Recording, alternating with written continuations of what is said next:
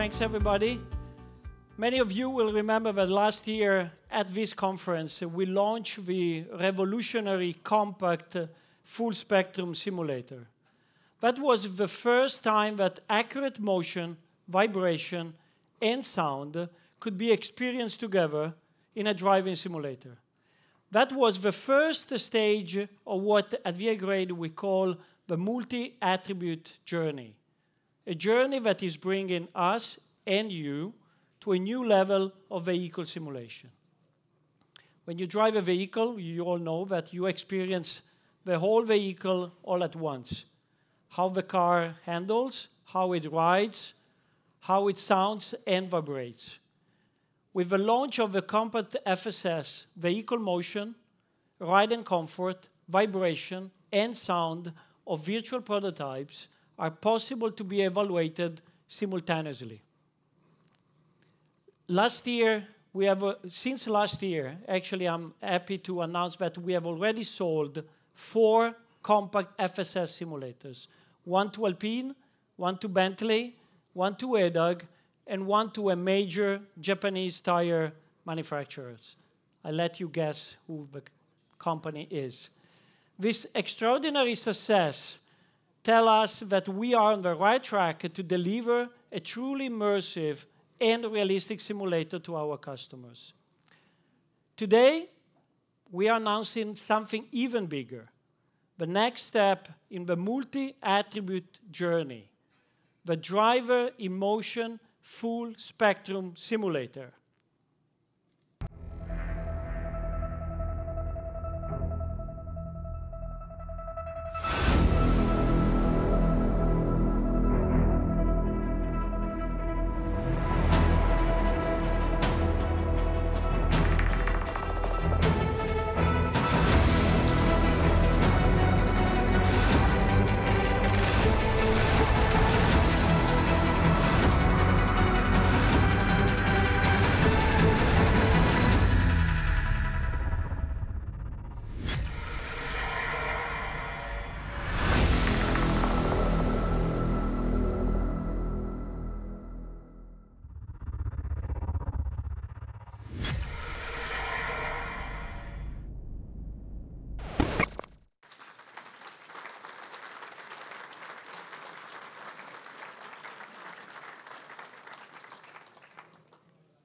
Thanks. And as you have just seen, the DIM FSS, it's a real-time drive-in-the-loop simulator which enables the complete experience of accurate motion, vibration, and sound over the complete spectrum from 0 to 20 kilohertz. The DIM FSS is the first ever simulator capable of creating a full vehicle motion together with accurate sound and vibration, resulting in a complete immersive experience. And this is the result of bringing together our expertise on vehicle dynamic simulation and NVH simulation. And as it happened for the compact FSS, the DIM FSS is already a commercial success. We have already sold the 2 of them to customers, with the first one being delivered to the end user in a few weeks. You will hear more about that tomorrow. But now I would like to hand it over to Dave Bogema, Head of Product Management, who will give you some more technical insight about DIM FSS. Thank you very much.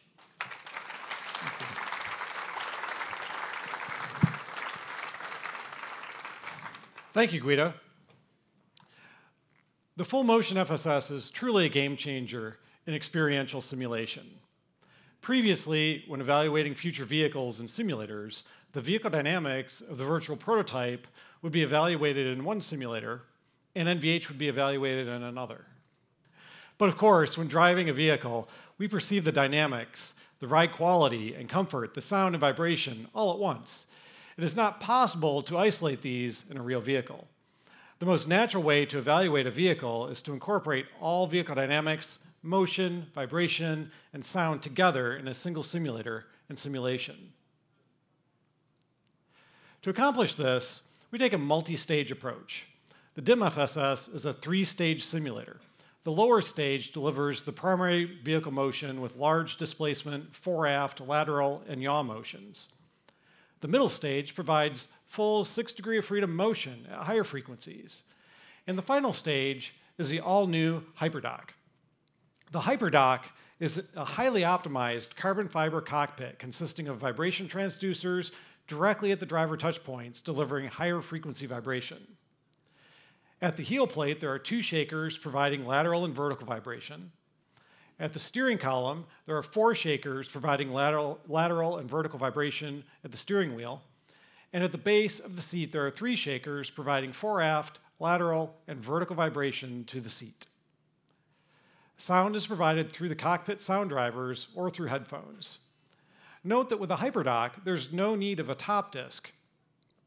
The HyperDock connects directly to the actuators of the simulator, eliminating the mass and inertia of that top disc. The result is an unparalleled, realistic, and immersive experience with full vehicle motion, vibration, and sound, and an even more performant simulator system. But let's look at this in more detail. What does this really mean? The cockpit is 40% lighter than the average traditional cockpit plus top disc. Inertia is reduced by 70%. The center of mass is 200 millimeters lower. Structural stiffness is increased by a factor of 10. And the first natural frequency of the HyperDock is 3.5 times higher than a typical traditional cockpit. So what does all this mean? Who benefits from the DIM-FSS and HyperDock? The DIM-FSS gives new dimensions and possibilities for applications, including vehicle dynamics, motorsports, vehicle development, ride comfort, ADAS and AV, and others. The DIM-FSS provides the most immersive possible simulation environment for multi-attribute simulation and evaluation. And one of the things you may be wondering, can I upgrade my existing DIM simulator with a HyperDock to make it a DIM-FSS? Well, I have some good news. Yes, you can. The HyperDock can be placed on any existing VI-grade DIM simulator, upgrading that simulator to a complete DIM-FSS multi-attribute simulator. Now, it's my great pleasure to turn the stage over to Diego Minen, our Chief Technology Officer, who will share a bit about how and why we developed the HyperDock and DIM-FSS. Diego?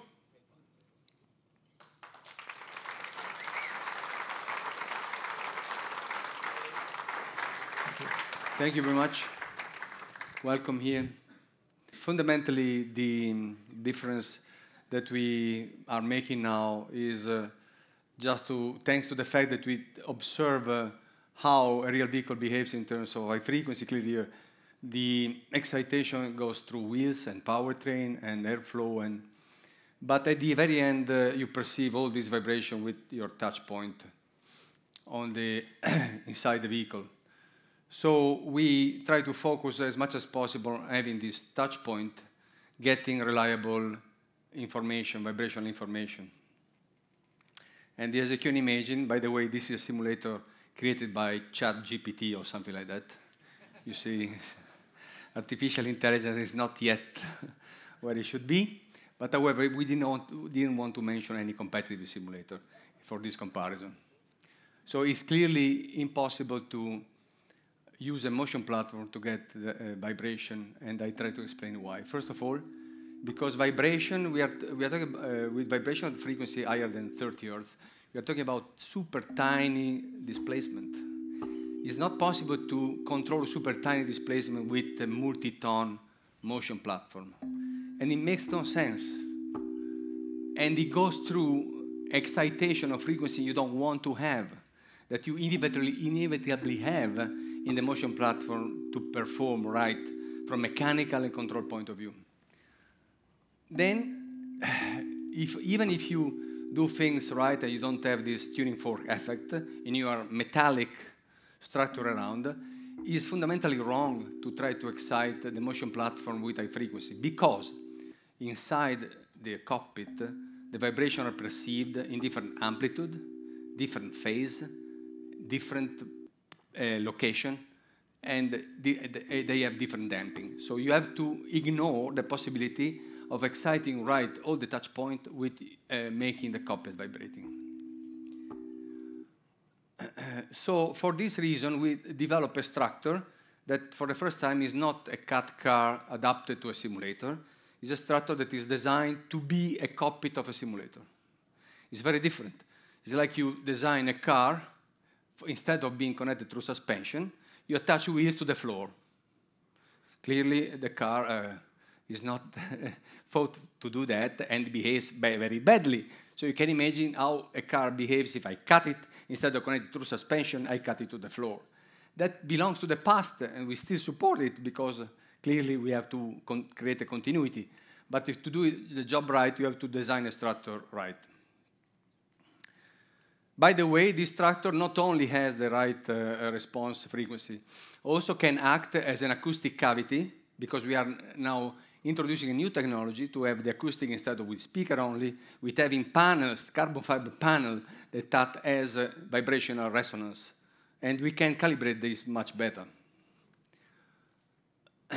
The fundamental thing that I can repeat in this slide is that we subdivide the simulator in multiple stages.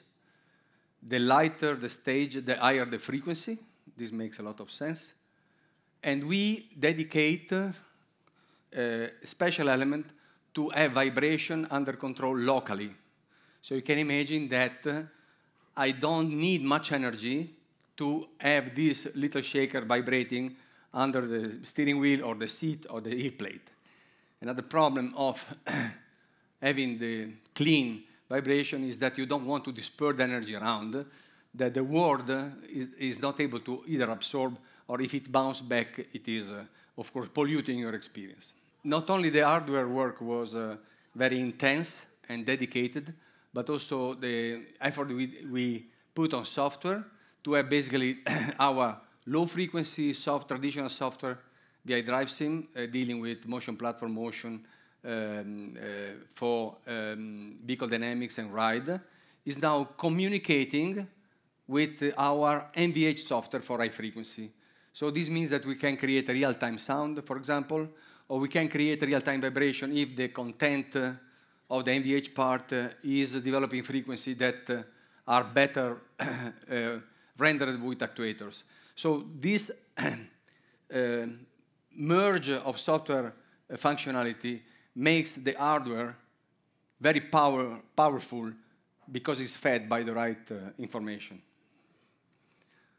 So thank you for your attention, and again, welcome here. I hope you have a good experience with testing our simulators.